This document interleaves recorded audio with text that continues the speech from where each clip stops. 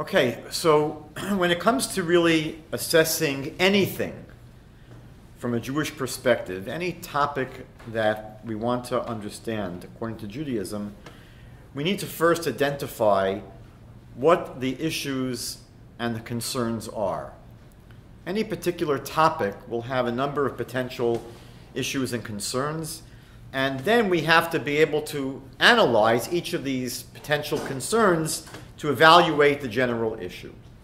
So when it comes to looking at the general topic of recreational drug use, there are a number of potential concerns that arise, and I'd like to basically share those with you tonight. First of all, I guess one of the simplest things to take care of, get it out of the way, is that the Talmud mentions a number of times the concept of dina de malchusa dina, which means the law of the land is the law. So if we're living in a city or in a municipality, a state, a country, where a drug like marijuana is against the law, it would be a problem according to Judaism as well. Now, one of the more serious concerns when it comes to consuming anything according to Judaism are potential health concerns. This becomes an overarching template that really applies to anything that we consume, anything that we do, right? From bungee jumping to jumping out of a plane. We have to ask the question from a Jewish point of view, how does it affect our health? The Torah says in the book of Devarim, chapter 4, verse 15, that we have to be extremely careful about our souls. Now, in context, that chapter is dealing with our spiritual health, but our sages took that to mean as well our physical health. We have to be extremely careful about maintaining our physical health. Anything that would endanger or cause any harm to ourselves and our health is a serious problem. According to the Torah, we cannot damage ourselves or cause any harm to ourselves in any way whatsoever.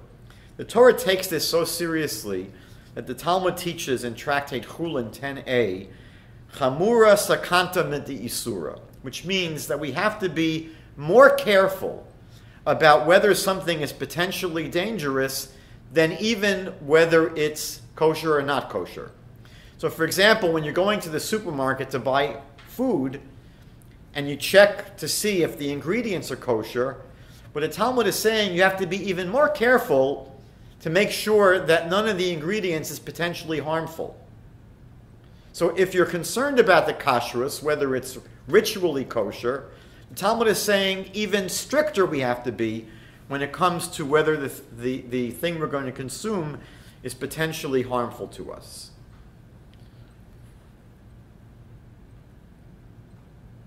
And so with that template in mind, we have to ask the question, are there any potential health risks, either physical or psychological, when it comes to recreational drugs?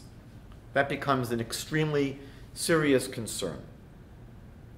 And if there are any risks or potential risks, not just actual risks, even if it's potentially harmful, the Torah would not condone its use. The Torah also teaches us in the book of Vayikra, Leviticus chapter 19:14, Lifnei iver lo titen michshol, before the blind do not place a stumbling block.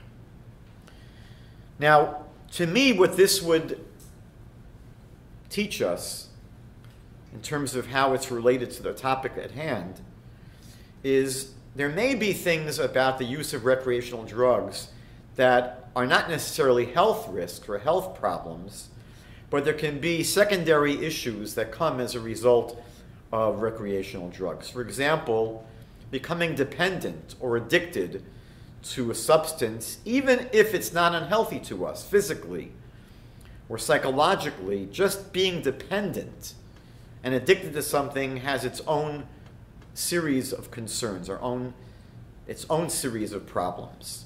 Another problem, another issue, is that some seemingly innocuous substances can become gateway drugs leading to more dangerous ones. So even if we were to identify a recreational drug that seems to be fairly harmless, again, I'm not resolving the issue here, I'm raising the issue. Is it possible that it could lead to indulging in other drugs that can be more dangerous? And then a third issue, which is not totally remote, is that if we become dependent and addicted to certain substances, could that lead to potential criminal activity in order to support or maintain our habit? So those are all potential fallouts from engaging in recreational drug use. I would say they would fall into the category of before the blind, don't put a stumbling block. Now, Rav Moshe Feinstein, who was the greatest halachic authority, greatest authority on Jewish law at the end, the second half of the 20th century, he wrote a famous responsa, a famous argument, really listing about a half a dozen problems with the use of recreational drugs. And he says that one of the problems is that the craving and dependence that can be brought on by drug use is similar, he says, to what the Bible describes in the Ben Sora Umora, the rebellious son in Deuteronomy chapter 21, verse 18, who develops a continuous desire for gluttonous eating. I'm not sure that Rav Moshe was referring to the munchies that are brought on when you overindulge in pot. But certainly he compares the person who becomes essentially addicted to their drug of choice, and it's similar to the rebellious son in the Bible who just has this continuous desire to stuff himself with food. And Rav Moshe says that at least food is a legitimate and important need of the body, whereas consuming drugs, you cannot make that excuse, cannot give that as a parallel. Another issue is that our sages in number of places in our literature have condemned drunkenness in general. For example, the Talmud teaches in Brachos 31b that if a person is drunk, they're not allowed to pray. They're not allowed to pray. And the truth is that we know that when people get high or drunk, they lose their inhibitions and they lower their guard against all kinds of other immoral behaviors. So just the state of drunkenness or being high is not necessarily an optimal state to be living a spiritual life. One of the teachings of the Kotzker Rebbe that I love to quote, the Kotzker would always say that I don't avoid sin so much because it's wrong. He said, I avoid it because there isn't time. Meaning that we have a limited amount of time in life. And the truth is that people who get high, for them, that often becomes an activity. I remember hearing once a woman from Israel was explaining to her friends in Israel, what is it like living in the United States? So she said to her friends in Israel, you know what the United States is like? And everyone was listening, and she said, shopping, shopping, shopping, shopping, shopping, shopping. I mean, in other countries, you go shopping when you need stuff. You have to buy some food, you need clothing. But here in North America, shopping becomes an activity. We go to the mall. As teenagers, we hang out at the mall. That's a use of our time that the Kotzker would say could be put to use better doing other things. Growing spiritually, learning, improving ourselves, working on our character traits. And so for people who get involved with using drugs, it's usually an activity. And it's an activity that's done regularly. And that can be seen certainly as a waste of time. Another problem, which often happens with younger people, is that drugs basically kills off motivation and drive in life. It's very easy to just live a life of being chilled and being high.